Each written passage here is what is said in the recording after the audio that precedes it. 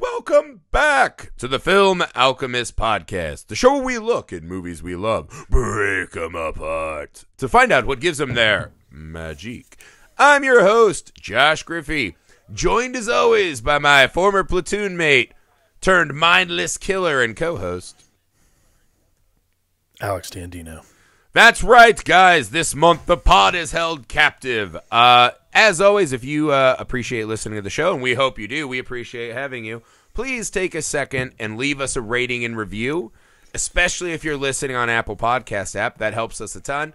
Please share the show with your friends on all your socials. You can find us there, too. We use Twitter a lot, at FilmAlchemist1. We want to hear from you guys. What kind of movies you want us to cover, themes, double features, guest hosts, anything, guys. Let us know. You can email the show, filmalchemistpod@gmail.com. And you can see the faces that emit these golden voices, right? These golden-toned voices on our YouTube channel, Nerd Alchemist. Ooh. That's plural with an S at the end. All right, guys. Again stating, this is The Pod is held captive. Held captive. Held captive, yes. I'm 1 minute in and words don't work. This is going to be a banger. Slap. That's what the kids say, I heard. All right. The pod is held captive. That's why I've been oxygen deprived. My ties are too tight. Today, Alex brought us a movie that he said, is this even a captive movie? I would argue this is the most captivity of any of the movies we've watched. Alex actually chose the Manchurian Candidate. I believe it's 1962, the Frank Sinatra version we're doing today. I love when this happens. This is one of those movies that everyone always talks about and references and has always told me it's great, but for some reason, this was one of my blind spots. I had never seen the Manchurian Candidate before last night.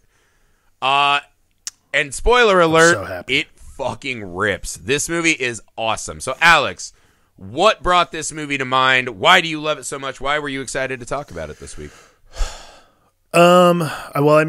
Probably the thing that brings it to mind is obviously the origin point for the plot of the movie itself. They begin as captives, and then Lawrence Harvey becomes the most captive when you think about it. But really, we all are captive during the Manchurian Candidate. I saw this movie in high school, just randomly on TV. My dad, we were watching I think maybe TCM or something like that, and he goes, "Oh, Manchurian Candidate." I'm like, "The hell's that?" And he's like, "Frank Sinatra's in it." I'm like, "Oh, okay." It's at that point you're like, "Sure, whatever." It's Italian teenager duty. Yeah, but we watched it, and then I watched it again, and then I went and bought the DVD, and I just sort of fell in love with this movie and then you realize too, this movie is kind of a blueprint for a lot of spy thrillers. And everything taut and awesome about this movie they've attempted to recapture this awesomeness every time they make a political thriller or something like that. And nothing is quite as engaging. Even the remake with Denzel is not quite as engaging as this movie itself. Yes. And I think that's the real magic of this movie in general, is that everything about it is engaging, and it has a lot of the 60s things that we talk about sometimes, movies of the era when people weren't when the internet did not exist, people did not have to know everything. You couldn't just immediately pop on your phone and look up, brainwashing and psychotropic stuff like that. It's so same way we talked about how Psycho ends with an explanation of what that is, of what his psychosis is. This movie has that same sort of 60s issue of having to explain things, but it still does it so well and so entertainingly. And again, it's just such a fascinating and intriguing movie, particularly the way it's shot. I think once we get into it, the actual brainwashing scenes in Manchuria might be some of the more interesting, might be some of the most interesting stuff that was shot in the 60s, I think. Yeah, I think that is one of the real achievements of the movie, is how much time they spend with characters just telling us shit, right? Whether it's the Manchurian doctor, him and the Russian guy just arguing about the actual plot of what they're trying to do and why they need to do these things. Right. Frank Sinatra's constantly just telling us what he thinks is happening. Even in the climactic scene, right, where he's breaking it down with the queens, he knows what's up. we know what's up because he has the deck, but we're still going to walk through every single fucking thing that we've already heard 10 other people tell us out loud is happening, right? So this is a movie that, I mean, if Ellen Page's character in Inception somehow became an entire movie of just explaining things, that's the Manchurian Candidate. But you're right, it is so beautifully shot, and the acting is fucking amazing. I actually was surprised, because I've never thought of Frank Sinatra as a great actor. Like, I've seen him and stuff, and you're like, all right. No. He is phenomenal in this movie. And I think that's the trick of the movie is how well they pull off having to explain these. Because it's the thing, for a spy espionage thriller, right? And I don't even know what political thriller, whatever genre you would lump this in with, right? It's like three different genres wrapped into one. We pretty much know every fucking thing that happens real fucking fast through exposition. But yet it is always thrilling, and I'm always just fascinated. It's almost the exposition becomes hypnotic to the audience. Yeah, I think that's really the thing that's most impressive about this movie is the exposition itself is so engaging. Like that scene with Sinatra and Lawrence Harvey when they're going through like it's the pivotal moment where Sinatra finally like gets the 411 on what's actually going on. That should be the most boring scene in the history of movies. Yeah. Like he's literally going down the list of things all of us already know. Yeah. And yet I am so locked in and engaged. I killed my boss. God. Yeah, we watched that 30 minutes ago. Then I killed again. Yeah, we also watched that already. Yeah, like, we know. Sinatra came in and told his new way too fast fiance that he already knew you did it. But it is... You can't... I love engaging. That scene, but that scene's a great example of what this movie does well. Let's try to dramatize things that you already know have happened through exposition. But they do these really brilliant tricks. Like the ticking clock of the solitaire game is fucking fascinating. Even though you're like, are the queens exponentially powerful? Like, I don't know. Frank Sinatra's like, look at me between the queens. I am your ruler now. Right. But you're like, yeah, I love this. But in that shot, we have this extreme close-up, very harsh, hard focus on Shaw, right? But then when we cut to Sinatra, it's this really weird, soft focus, as if he barely exists in the reality of the room. And that kind of stuff keeps it so engaging. You want to know something really fascinating about that? That is actually, and this goes to the credit of our show, Film Alchemy, man. That is a mistake. Really? Sinatra, because when they cut to the side view of both of them, he's in good focus again. So Sinatra admittedly was a one-take guy. Like his first takes were always very good. So they tried to use as many first takes of him as they could because the second time he just couldn't really get the same gusto. So the one take they had of the dead-on shot of Sinatra, he kept shifting focus, and so it was coming in and out of focus. John Frankenheimer, the director, is like, I'm keeping that in. So he left it in, and now film historians actually praise him for using that shot as Raymond's sort of shifting focus and inability to actually concentrate. Like his brain is fuzzy from all the programming. And it's amazing because that originally was the worst shot of like 4 takes and they had to use it because it was the most compelling Sinatra was. But that's like this beautiful that's accident, what it is. Right? It's perfect. Absolutely. Because again, we're looking through the eyes of this man who's, God, I think that is the other thing this movie does well, right? The fact that was not intentional blows my mind because it's such an obvious choice, right? Like if you see movie now, you're like, of course he's soft focus. We get it. Like it just feels like, of course they would make. That's crazy that's an accident. I think one of the things that really was brilliant about this movie to me, I love the way we see almost no honest interactions the entire movie. Right. That what I love about this movie is that, in a way, we're focusing on this one kind of aspect, right? This trained hitman, right? And that he can be compelled to commit murders against his, inner morals, right? Despite, like, this theory in hypnosis, right? He's like, I found the loophole, and we can do that. But what you start to notice in the movie, right? That's kind of our central focus. What you realize throughout the movie is how much hypnosis is happening to every single character. And I think that is interesting. I think that elevates this movie a little bit for me above the classic, oh, Russia, is bad. Bad guys. Right. Is because you start seeing how it feels like everyone's getting worked in every scene, right? Everyone is trying to get something from someone or some greater ideal, right? Like the way Sinatra, when they're like, you're freaking the fuck out, dude. You need a vacation. He's like, I refuse. You're like, he's so ingrained into the mission of the military and this and that, right? He's kind of hypnotized.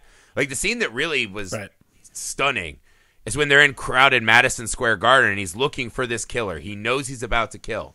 But when the national anthem comes on, him and his buddies stop and salute.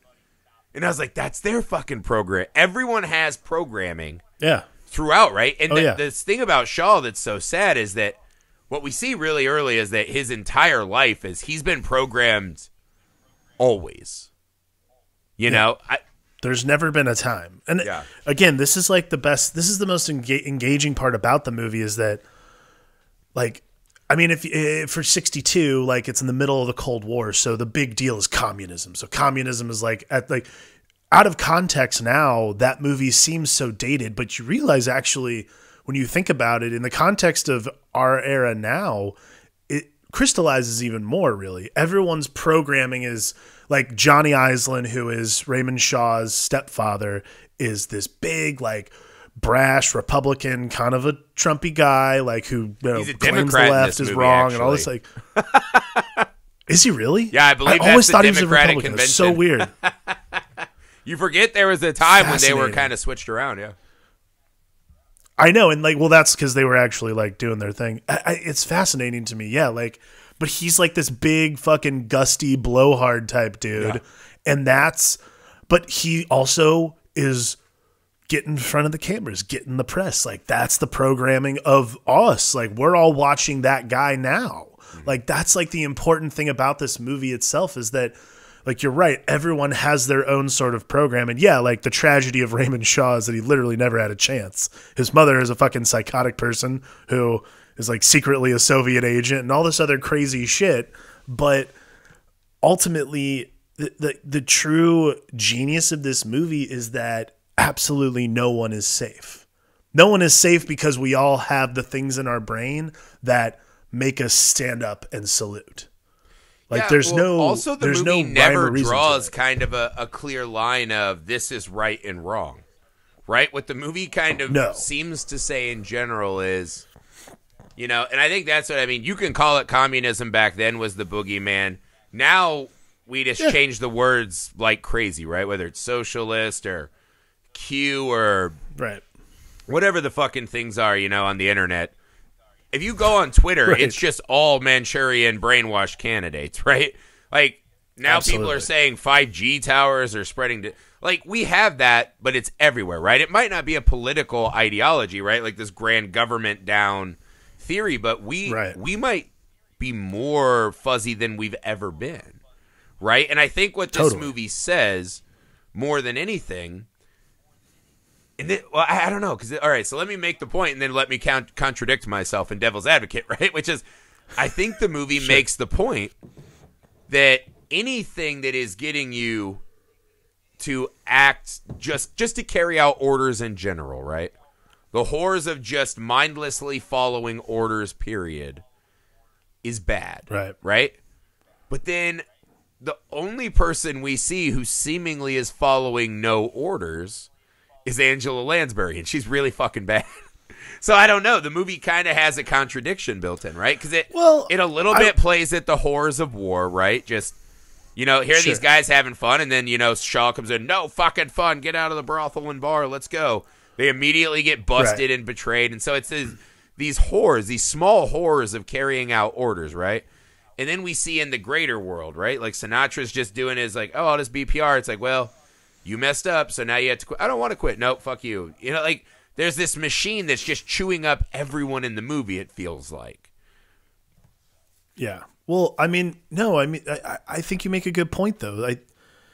I think that the movie is trying to... I think what the movie is trying to say is to read between the lines. Like, don't listen to the Red Queen. Like, read between the lines. And obviously, like, the Red Queen is a red hair. Like, there's there's symbolism within the movie of who the Red Queen is and what the Red Queen is. But like to me, the overall theme of the movie itself is to pay attention for yourself. Like, don't be brainwashed by all these other people and all these other things. Like, try to be a Raymond Shaw. Because that's the other thing too, is like Raymond Shaw is brainwashed. He is the Manchurian Candidate. And at the very last minute, he's able to undo that programming because he is finally able to see for himself who the true Red Queen is. Like, that, I think, is probably the more engaging thing about the movie is thinking for yourself is dangerous, but it also is that's the right thing to do. It's not a political stance. It's not one line or the other. It's thinking for yourself. Yeah, I mean, I agree with that too, right? But even in his final act, right? So in his final act, Shaw takes out the Manchurian choice of candidate, which is Iceland, right? They are going to help this guy who's a fucking terrible, useless man ascend to the presidency, right? He's the Manchurian Candidate. So their sleeper agent ends up ruining that plan. But even in that act, right, that was just Sinatra pulling the strings now, right? Not saying do that, but cutting him free without taking any precautions that, this guy's pretty fucking unstable, right? Well, like there's I don't know. A like, hint that maybe Sinatra wants him to fester back out. But that's sort of the thing. I don't know, because that's always the thing about the movie that's fascinating to me is like there's that interpretation. But then the other thing too is like, because I think about the scene where he is gonna where he puts himself in, is like, it's broken, all the strings. Raymond can't be controlled anymore. Raymond literally gets a phone call and goes and does what he's told to do. So like the question really is, through the ending of the movie, is did that actually work? Did Marco actually break the entirety of the programming? Yeah. Or was Raymond still under his own control? Did Raymond decide to actually do this himself? I think that is classic movie cheating, right? The end of this movie, right? Sure. Because I think it's one of those now, audiences today are going to be more trained to be like, oh, we know that there's going to be like a surprise ending, right? And so I think maybe back then you would get a bigger surprise out of this kind of trickery, because Sinatra's sitting there like, it fucking failed. I'm the dumbest guy ever. And I'm like, yes, I've been watching the movie. You're horrible at your job. The entire operation essentially is go get drunk with an assassin and don't arrest him and don't bring a tape recorder. Which is madness. The whole theory of that unit is so dumb. But that's neither here nor there, I right? love it. What I think happened, and this is the crazy part. I mean, what you're saying is true. Could there be any programming? Because Sinatra says, your programming is all gone, but I order it, right? So maybe in a way it is, the roots of it are still there. But I think when Shaw goes up into that perch, I think he is free, and I think it's just movie cheating that he's setting his sights on the target, knowing that he's going to kill the other two. Like, they couldn't see that. He didn't need to trick them. I think that's just movie cheating to make it more thrilling. Yeah, and that's, again, that's the one I give. I can deal with that kind of cheat. Bother me, but I don't think it doesn't ruin the movie. No, fuck no. It's a great movie. But as an audience member, I never bought in for a second that, oh, he's still programmed and he's still going to kill that guy. Right? And when he changes his targets, you're like, oh, of course. Because they took, because this is the thing about Shaw's character, is it's this entire journey where he said, first I was programmed to be this horrible piece of shit by my mom. And for one brief minute, something came in and it scrambled all the fucking signals, and this snake bite moment, meet cute, right? Severs him from this, kind of previous hypnosis he had from his mother, right? That everyone's a commie and we're rich and better than everyone. And this Game of Thrones life he was leading over there on the other side of the lake. And now he's just like, I got a girlfriend and her dad's actually nice to me. And, I dig it. So for a brief, small fucking moment, it's all good, And so when he comes out of it and realizes what has happened, because this is the other question they don't quite answer, is Raymond always acts like he doesn't know what happened, right? When he's awake.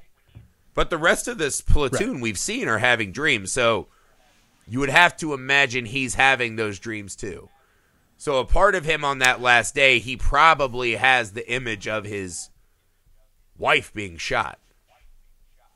Oh, yeah. So, well, I mean, I think that's the thing. I think his dreams are different because, like, all of Marco's and the platoon guy, like the other guy,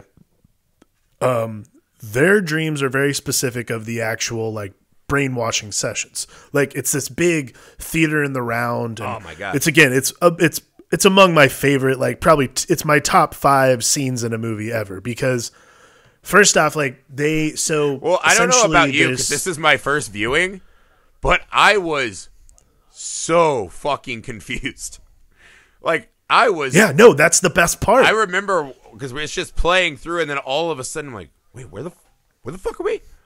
Because we go from, we've escaped. Here's a Medal of Honor. I'm great. Everything's cool. And then all of a sudden, you just see Sinatra and the boys at a women's gardening club, like a women's garden party. Yeah, and I was what the fuck is happening? That's the really fascinating part about this movie. And I remember reading about that kind of thing too, like the way that Frankenheimer had to shoot it.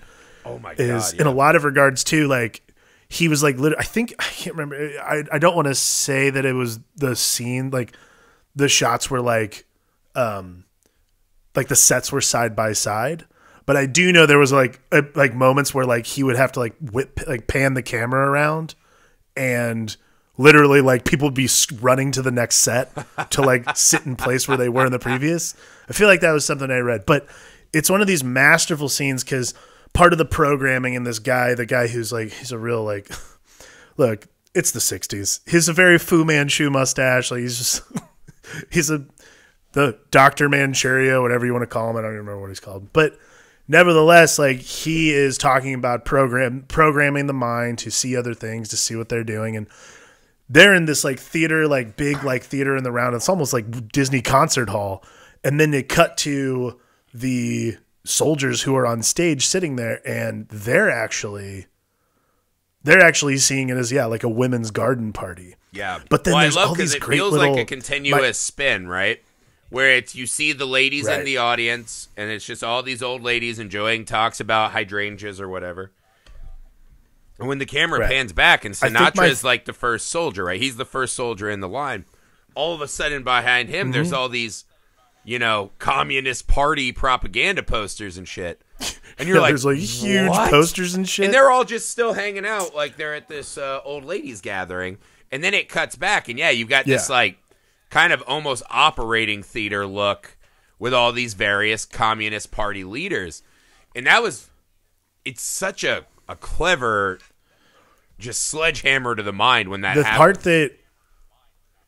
The part that always, and when I saw it when I was in high school, it still like sticks with me is, so basically in the scene there, within the context of the story, Raymond Shaw kills 2 of these guys in his unit.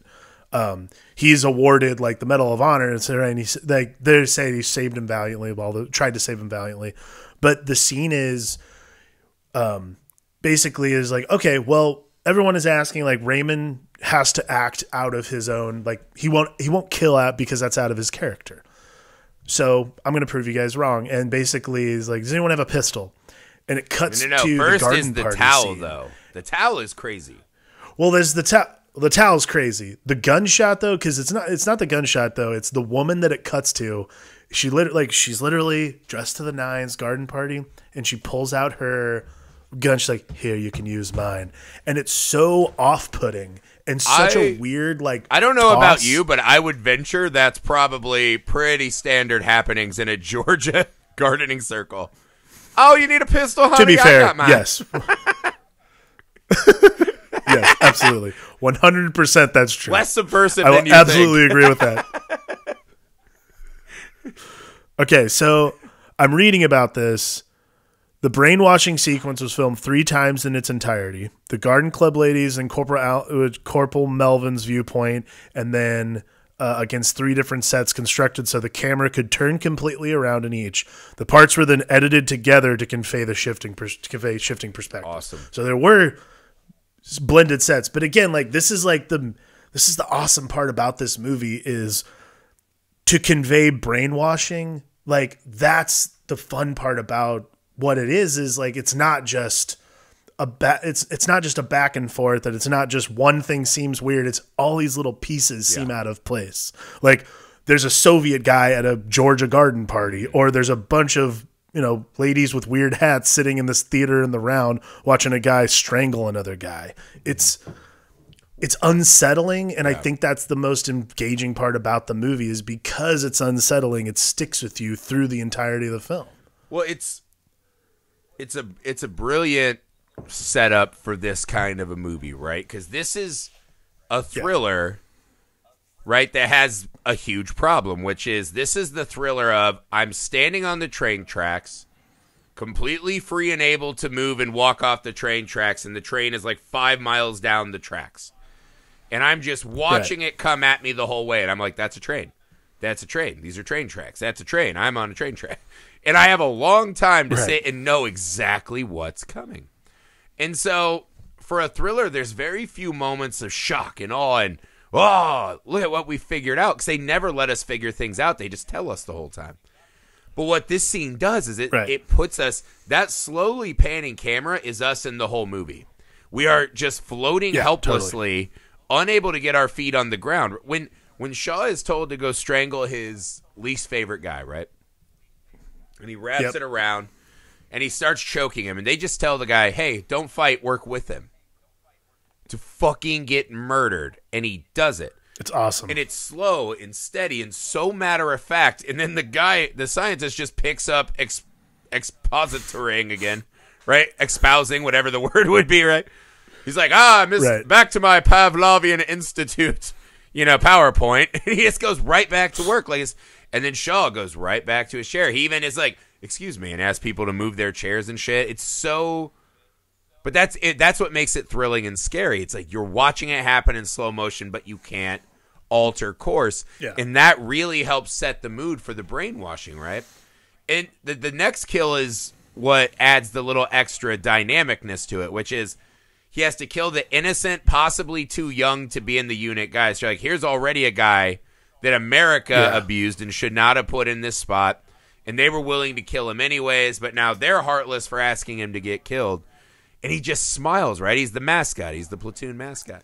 But as Raymond holds the gun, I don't know if you thought this, but I thought I saw like a slight shaking in the gun. Like on some very small level, totally. Shaw was like, fuck, fuck, fuck, fuck. And those two scenes mixed together, right? The slowly, I can't help it, strangulation, and the victim will let me do it, showing you how powerful this brainwashing is. Because that's the thing, a soldier killing, you're like, all right, that's not probably like as crazy. He already is a dick and everyone hates him anyways. But the guy letting himself be killed, that's crazy. But when he shoots the guy, I think shaking of the gun, you can see that. So you have to imagine, where is Shaw in his mind watching this, right?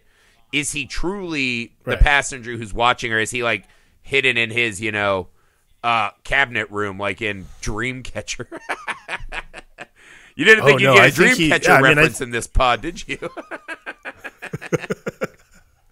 I think it's very much like he's taking his own back seat. But what's interesting though is like all of this brainwashing stuff comes like in the middle of the movie, after like Lieutenant Melvin has these dreams of like him at a garden party and wakes up. And the other thing too that I love is they have all these little like artifacts of brainwashing. Like everyone says the exact same thing when they're asked about Raymond Shaw. Right. Everyone says like Raymond is the kindest, warmest, most loyal person I've like, which we know for a fact is wrong. Which we know for a fact is wrong, and it's fascinating because everybody also knows it's wrong. Like Sinatra has that great line, and he goes, "It's not that Raymond's hard to like; he's impossible to like, and yet I can't help but think this all the time." Like that is like the best part, and like that's like the great struggle of Marco's characters trying to get rid of, like, shake this feeling that something's off. Right. And it's fascinating because he starts... son of a bitch, but he cannot not say that about him. Right. And he's trying really, really hard to shake the feeling that there's no reason for him to think that, because he has only terrible memories of Raymond Shaw, and yet he believes that Raymond Shaw is the kindest, warmest person. It's impossible. Right. And we all know that because Raymond Shaw is a dick to everyone. Yeah. big time. Big time the Like, worst guy that's ever everybody. been. He's a real little shitbag.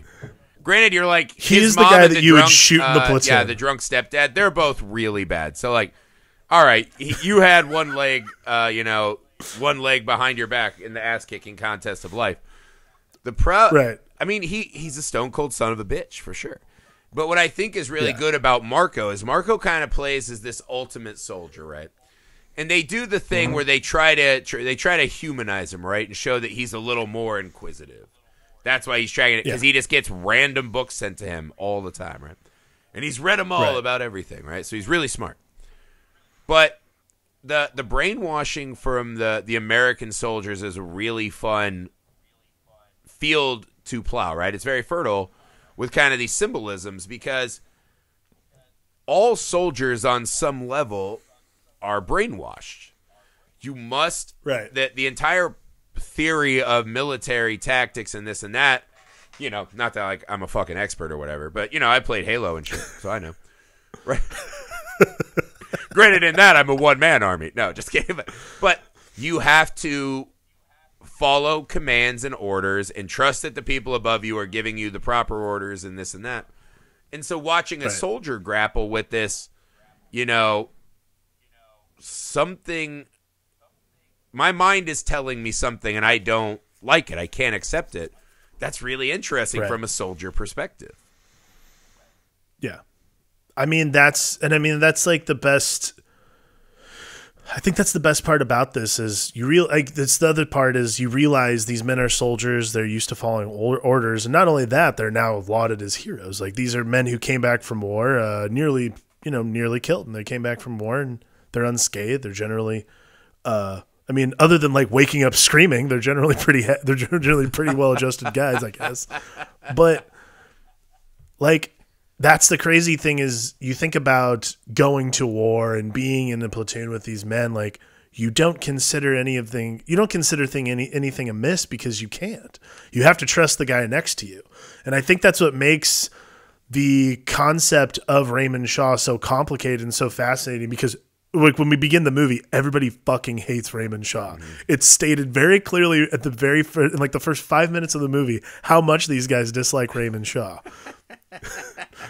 Yeah, well, he's the guy who walks in and he's like, "Hey, you guys are having fun in this most unimaginably horrible situation. Stop it, bad." Yeah. Like, he's a total douche. He's mean to everyone, and it's fascinating because, and then like everybody who speaks of him with reverence, and everyone knows it's wrong. Even he knows it's wrong. Like. He knows it too. Like, everybody knows. Everybody knows something is wrong. And that is like the real, because we should be like, we all know it's wrong. We all know something's wrong too. But that is like the thing that I love about this movie is everybody is acting so hard to pretend like it's okay. And it's just not. And finally, when like, I guess really one of the big turning points is the scene in Central Park, like the scene that happens in Central Park. It's a misfire of the mechanism. Right. So basically, Raymond Shaw, anytime Raymond Shaw is going to be programmed to do something, the phrase is, "Why don't you sit down and play some solitaire?" So he's in a bar with Marco talking. Someone says that phrase, which is a very, very specific phrase to say. And again, that's one of those things you're like, well, terrible choice on the people from Manchuria and the general. It's hard bad for modern guys audiences because you're like, I would never even be a soldier and fight for a country whose number one pastime is solitaire. Like, if this many people are playing solitaire, our country's not worth saving. Right. But that's like, so they're in the bar. This triggers the programming, and he starts doing the what's interesting is all he's doing is the actual like motions. He's not actually, he doesn't have a deck of cards with him. He's just, he asked for a deck of cards. Yeah, the bartender gives him a deck. He asked for a deck of cards. So once he sees the red queen, that's like the time. So when he gets the red queen, he stops because once the red queen's there, he has to be programmed to do something. And that's when the guy says, why don't you jump into the pond in Central Park? And then Raymond walks and jumps into the pond in Central Park, which apparently was the coldest day in 30 years in 1961, whenever they shot this. So Lawrence Harvey was like near frostbitten. But nevertheless, like Totally worth that is sort of that. But that's like the best. That's like the thing about this movie is like the obedience to orders and the obedience to the thing that you know is not true. And that's like the real thing for Marco. When he sees that, he's like, something is there's a misfire. Now I know that there's a misfire somewhere, because Raymond Shaw is a hard person to talk to regardless. So now that I've seen him do something so uncharacteristic and so out of nowhere, because Raymond Shaw, the entire movie is very buttoned up, like so tense. Like even when when they put him on the plane with Aislinn and his mom. Oh yeah. Fucking, but maybe one of my all-time favorite like douchebag moments is Senator Aislinn goes behind the bar, puts on a little hat, and then turns on the twinkle lights. And you're just like, oh my God, I'd kill him right there. I don't even need programming for that one. Yeah, he's like, such that's a just piece of shit. He's just an utter piece of shit in this movie.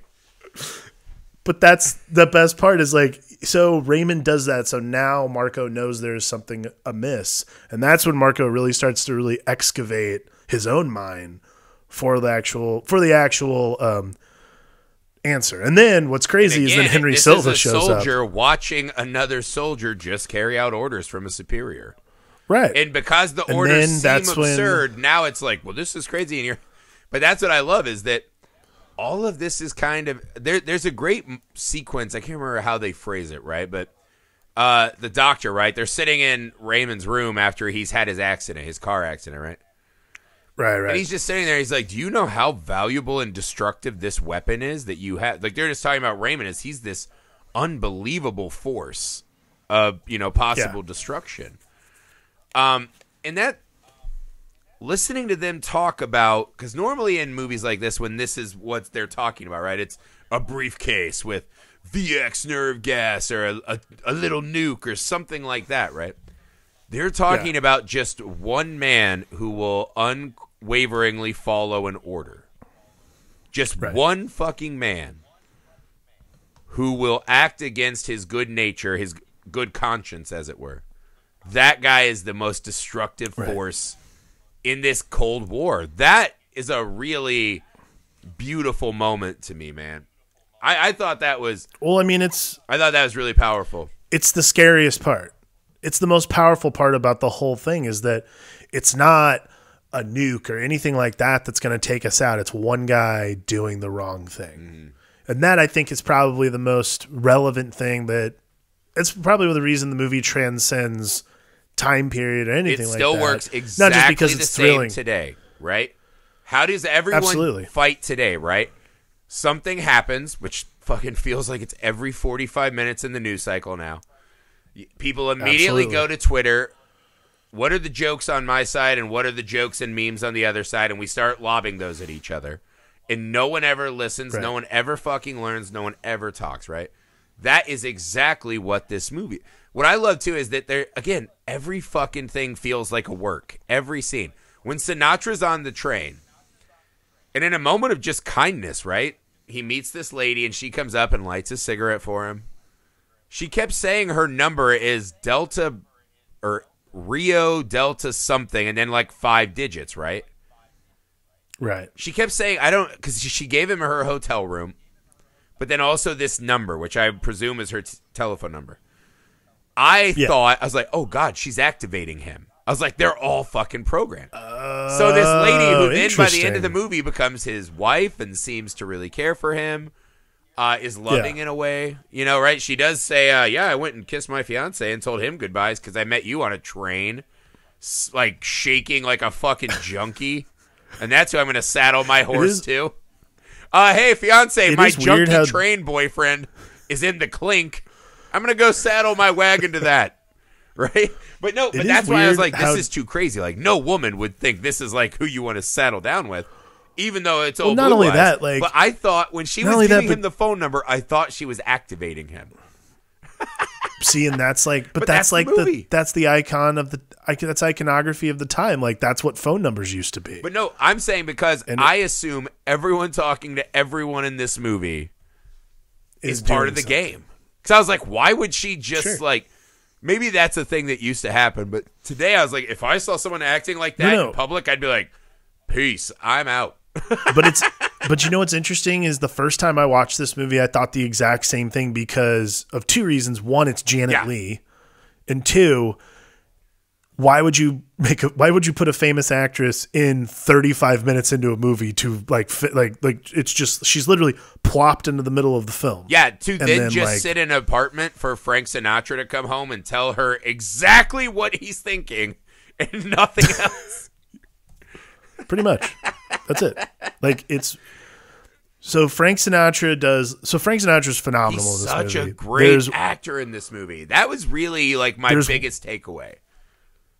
There's one scene that he has, and it's the realization that definitely something is amiss for him. Like it's like the cold hard fact, which is he goes to Raymond's apartment, and like Chunjin, who is his houseboy, it's played by Henry Silva, is one of like the guys who was like helping program him.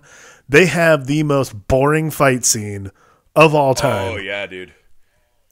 And I absolutely love it. It's one of the weirdest kickboxing cardio fight, right? Like all the dudes in your neighborhood are like, yeah, I kicked a heavy bag 3 times last year. I'll definitely whoop some ass. But that's the other thing. I mean, this movie has a couple of those like real head scratchers, where it's, are you fucking kidding me? Russia or China, whoever is responsible for that motherfucker, or Korea, I don't even remember which side he's on. Right? He's a Judas. He's just being a traitor no matter what. I was like, are we to assume that they sent him and said, hey, here's this wildly important asset that we need to, not draw attention to. Now let's put the most recognizable betrayer in his very house and not tell him to stop taking social calls. Like the fact that Frank Sinatra could just walk in and see the guy that could blow the whole operation was madness. Right. And then the other side of this coin is Frank Sinatra takes this man, a trained killer, in a hand-to-hand combat like also a trained karate. Killer. But not in like. But it does make you wonder how we ever won wars if that is how our fighters were trained. Frank Sinatra. I mean, yeah, fucking yeah, Jackie Chan it ain't for sure, right? The technique is so bad. I mean, it's Frank Sinatra. Like Frank Sinatra at one point karate chops through a fucking table. I love how they like, you're just like, because that was one of the things where they're just on set. They're just like, this fight sucks the balls. They're like, these guys suck at fighting. And then just some art department guy. They're like, hey, do you have something that Frank Sinatra could karate chop through with his brittle old bones? They're like, oh, yeah, we can rig that up. And they hit it, and they're like, oh, now I'm taking the fight seriously. Because the manservant didn't snap like a table. It's like, also, yeah, it's like, oh, cool, he kicked through the balsa wood table. The police just arrest him, and they're like, he's a Korean, double agent. And they're like, nonsense. We dropped him off at the pub down the block. Boys will be boys, am I right? It's just perfect. It's one of those like great moments. Beautiful. It's one of those great moments because you're like, oh god, this is so just iconically 60s. It's just like, of course, this is the best fight scene we could come up with. It's just like, but it would Frank be Sinatra versus probably someone who could beat the hell out of him. If they weren't both badass military people, right? But you're like, there's a lot of us in like day-to-day life that our fights would probably look a lot more like that than movie fights. There is one thing that we have not talked about yet that I have to touch on before we go, which is Angela Lansbury. Unbelievable. Oh my god, man. First off, she's young, which is weird for everybody. Young-ish, though? You know what's weird? She was only 3 years older than Lawrence Harvey. And she's supposed to be his mother. But that's what I mean. You feel like she's one of those people that, like, in her high school yearbook, they're like, what'd you teach, homeroom? She's like, no, I graduated. I graduated. Well, like, because that's what I said. I'm like, God, she looks young, but then also still old? Old somehow? But, man, she was phenomenal. She's unbelievable. But the whole character of this movie is, again, this is kind of one of those also taking on the times is just, she is such a horrible puppet master, right? A true snake, amongst the flock. But no one sees her as a threat, right? She's just this woman, right? She can't possibly be doing anything. Right. It's There's a shot early in the movie that, oh my God, it was just melting my brain. And it's when Sinatra's doing his first PR gig, right? And she's sitting there, and she kind of looks over and gives the like, all right, organ grinder monkey step drunken husband or whatever. Time to earn your fucking cheese crackers, husband. And she looks at him and he goes, I think the 50 communist, blah, blah, like he's all drunk and shit. And you're looking at him, and she's just told him what to do, right? So that's taking the piss out of his kind of like authoritative, he's a senator, right? We're like, oh, he's a fucking stooge. He's a stooge. He's a goon, right? Because we saw her give the order. But in the foreground, right? So there's Angela Lansbury, and just a little bit past her is a TV set that's showing this close-up of Senator Islin, whatever his name is. Islin. Decrying the communist, invasion and defending America. So in the background, he looks like this fucking buffoon, in a circus. Yeah. But on that TV, he looks fucking powerful and heroic. Exactly. And again, it's showing the hypnotic nature of this kind of political theater that's happening in the movie. But that shot, I was just like, that is masterful. Unbelievable. Yeah. I think that, really any scene she has is so... Well, I love, too, because she slowly, to take another, overused cliche, but the wolf in sheep's clothing, this movie is like if the wolf is doing, like, a Jessica Rabbit, where, like, every scene, it's like, I'm going to show you a little more wolf. It is really a wonderfully paced performance. Right. And I know it's coming too. Like, that's the best part, is I know it's coming, and then she says, "Why don't you pass the time by playing some solitaire?" And every time I see this movie, every time I'm still like, "Fuck!" She's the American operator. God. She's the operator. It makes perfect sense because we've seen her do it with Senator Fuckboy the whole movie. It's crazy. It's nuts. That one got me. This movie has a couple moments that actually startled me, right? Because it does feel like one of those you kind of know what's coming all the time. Right. His own mother being the American. They kept saying it, and I just didn't think about it. Yeah. I mean, it's pretty right there on Front Street. Right. Like, it's a little too obvious.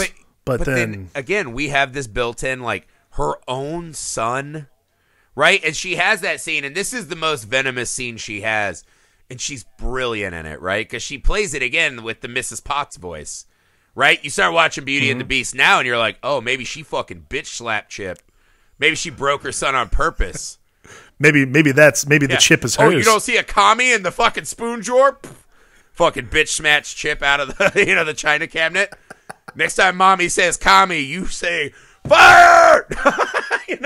That's Mrs. Potts, right? But she's sitting there at the end, and she's gonna get her way, right? And we know that Raymond's commands are severed, but he's just sitting there taking it in.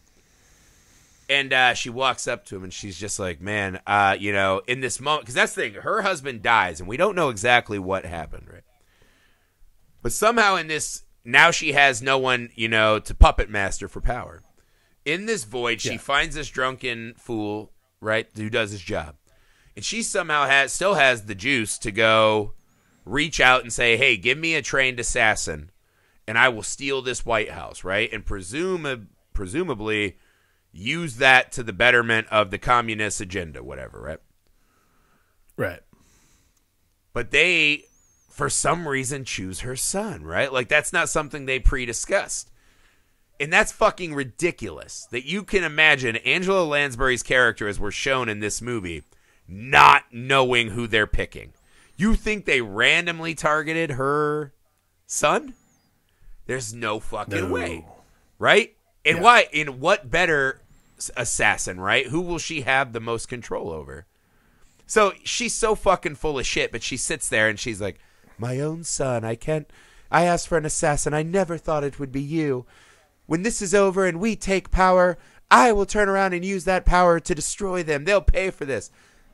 So one, you're seeing her true face emerge, right? She's just out for this wrath, right? She has that wonderful line where she's like, our power will be ushered in with power that'll make martial law look like chaos. And you're like, oh my God, it's like some Emperor Palpatine shit, right? As she talks about the speech that her and the communists have been writing for years, and talking about how the drunken buffoon is going to lift the dead body of his, candidate, and he's going to give this speech, and how this drunken fucking dipshit is going to look like the ultimate hero enough where she can take everything. And she honestly is just lying right to this motherfucker's face. That she did not willingly sacrifice her son and this guy and probably her previous husband to get this unfettered power, man. But she delivers it with the most terrifying. I don't know if that was true for you, but it felt like she was being earnest. But there is such a roiling subtext where you're just like, there's no way she let a detail slip. No way. No, I think it's all for naught. Like, to me, the most terrifying thing about Angela Lansbury's performance is she does such a good job of being a bad mother that by the end I absolutely don't believe a fucking word she says. And that, I think, is the true power of the whole thing, is she's a great operative. But take that she's that such an incredible further, political operative. You don't believe what she says. I don't believe what she says. Why does she say it to a brainwashed son who, in theory, shouldn't remember it? Right. Why? Why is she telling that lie at that moment? Because I think that's the lie she tells herself. Like, that's like, because think about it. Like, at the end, at the end like that, wouldn't you tell yourself, like, I'm a good parent. Like, I'm doing this for the good of my country, but also for the good of my child. True. Like, that's the lie she tells herself, is like, I would never put my child through that. Well, because they do that with every character, right? Even the doctor's like, when the Russians are like, our hospital actually turned a problem, he's like, be careful. The disease of communism is very infectious. They all think... The disease of capitalism is very infectious. And he's like, they all think they're doing well, and they think the Americans are definitely brainwashing people to use on... So everyone in the movie thinks they're doing right, which makes it extra sad. But when she told that lie, I was, oh my God. Because then we find out, like, she wrote this horrible note to his girlfriend to bust him up. It's just, it's so excruciating, right? Because the betrayal is one thing. Because we know his mom sucks and that he hates his mom, but, he was somewhat, like, he kind of has Stockholm Syndrome, period. Just like, I was just trapped in her house for, my teenage, all of my years until I was a teenager. And, I can't quit her even though I fucking despise her.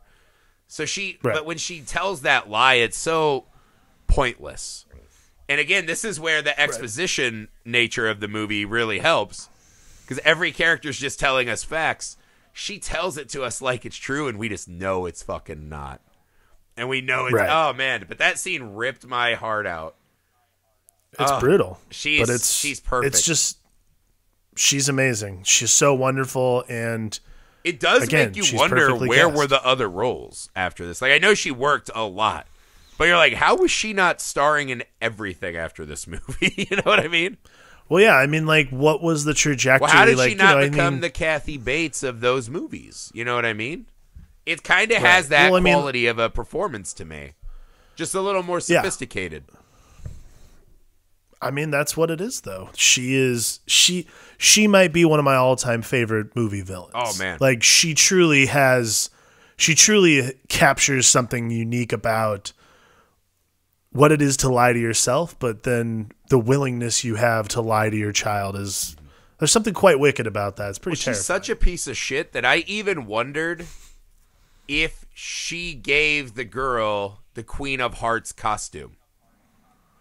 Oh, like, I wondered if she set that up, because she kept doing that, hey, wait, she'll be here. Wait, she'll be here. And I was like, oh, fuck, she's going to use her as the trigger so that he thinks, he's cool, he's going to get back in close so he can walk into that guy's house unquestioned and kill him, right? Because that's how I was like, this is the thing, she's so good, you're like, I don't believe she didn't know her son was, the fucking target. I also don't believe Right. that she invited this girl to her party, didn't know she snuck in the fucking back door, didn't notice she was wearing a Queen of Hearts or Diamonds costume. The one fucking thing. That's interesting. As he's playing the timing of it, and again, that could just be, you know, how they're telling the story. I think that is an absolute setup. I mean, I wouldn't disagree. I mean, that's like the how magic else of this does movie. he so easily get into their house at the end to commit his assassination? I mean, that's the magic of this movie at large, is that it makes you look at every single thing that happens in this movie. Like, was that a setup? Is that a setup? Is this a put on? Like that kind of thing. Everything feels like a put on. That, she knew, because that's what I love about this movie. That great man. moment where Senator Thomas is like, everyone thinks that Island's a drunken fool. And he kind of looks at her side-eye, and he's like, I know he's not. And what he's saying is, I know you're not. And she fucking, you know, he's like, I would take every dime I've ever had and could borrow and everything to stop you. And she's like, you motherfucker. Yeah. But she had to know. She had to know that. Because he knows. This is the one thing, though, right? There are always these little wrinkles where it could go wrong. The one moment, and this gets back to Sinatra being the dumbest operative in movie history, is when Shaw's like, look at me, I told a joke. And I remember specifically writing on my phone, did I miss the joke? Right? Like, I had no idea what the joke was. But he kept saying he did a joke and how much that meant. And he's like, hey, man, I came to question this dude because he's an assassin.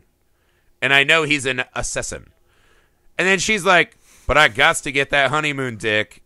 And Sinatra goes, dope, I'll see you Monday. And I was like, what? He's like, maybe you can fuck the wiring loose. That was Sinatra's plan. And his superiors, like, this would be the best add-on to this movie ever, right? If they release, like, an art, you know, making of the movie companion, they should hire someone to write Sinatra's, you know, memos on all of his planning. It's like, I got a deck of cards, and I'm going to let his girlfriend fuck his brains out. Maybe that'll work. Like, I want to read Sinatra's plan, because literally he shows up in his things. He tells his way too fast wife, who might also be working him, right? He might also be a plant, and that's why he does everything stupid. Right.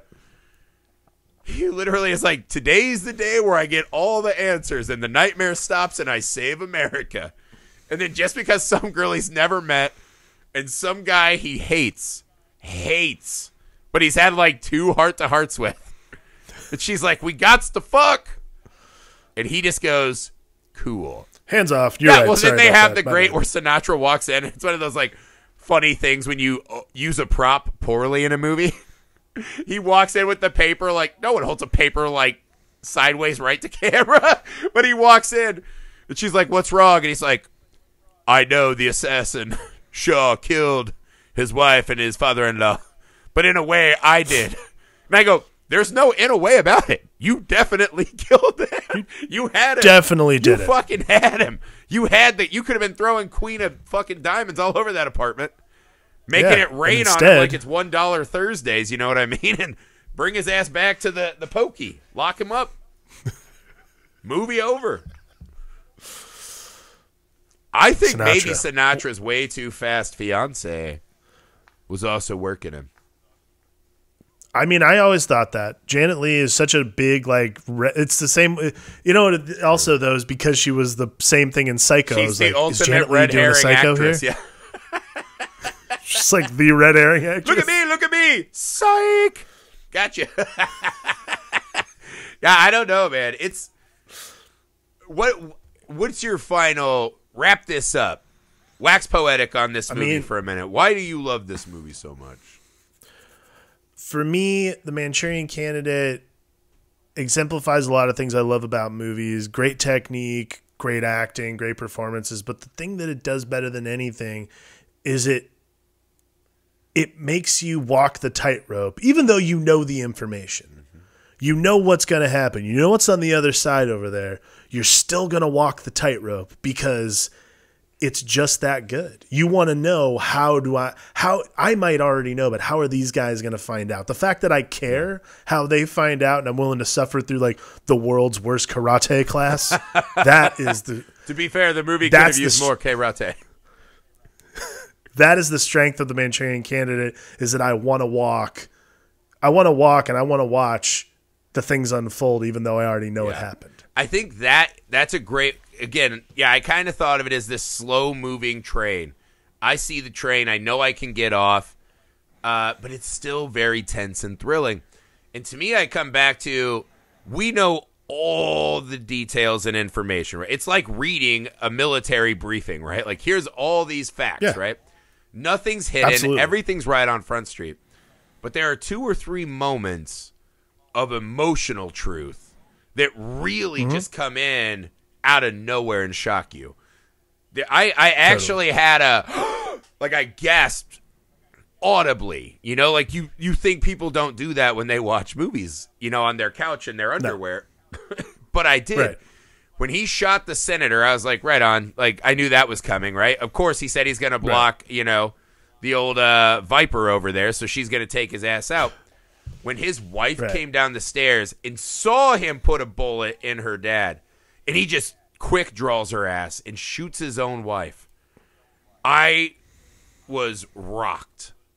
Like, audibly shot up and was like, no, like gasping like some old man, I was like, what the fuck? Like, that rocked me. And even at the end, when he had when he turns around after his, sniper feat of taking out drunk stepdad and mom, when he turns around, it's not so much that he says, I was the only one that could stop them, this and that, because he's not stopping anything. All this shit's going to keep going. As Sinatra makes very clear when he reads, like, the Medal of Honor descriptions. And now that we know that Shaw's was false, do we believe all of them, And even, like, giving medals out for these horrific things we're hearing about, wouldn't it just be better if that guy didn't go through it? It's this whole, like, emotional idea, right? But him turning around and wearing the medal, right?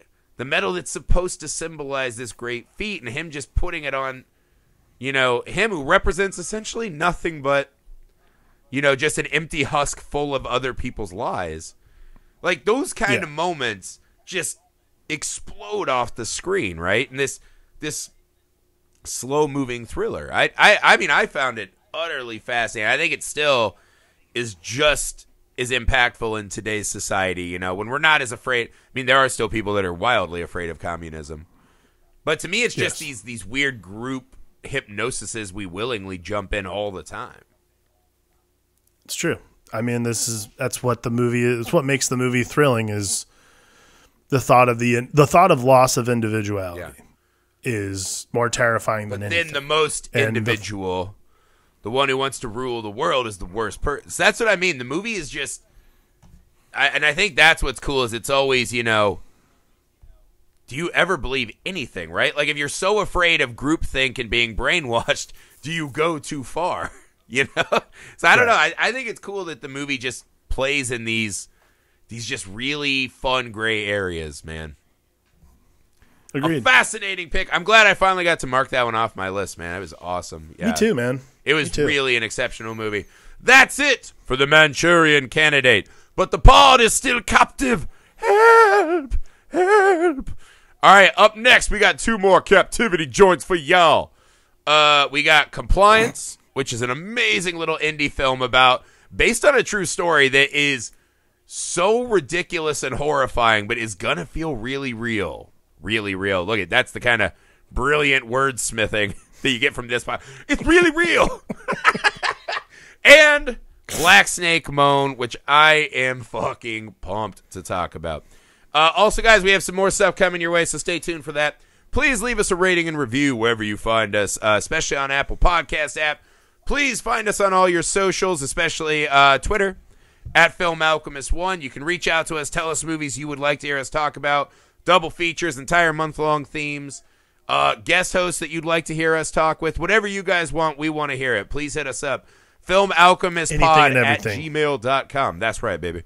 And you can see our pretty Manchurian faces On YouTube, we're the Manchurian Podcasters on YouTube. That's Nerd Alchemist, plural with an S at the end. You can come see our brainwashed husk of bodies. That's it, guys. We'll be seeing you next week for the film Alchemist. I'm Josh Griffey. I'm Alex Dandino.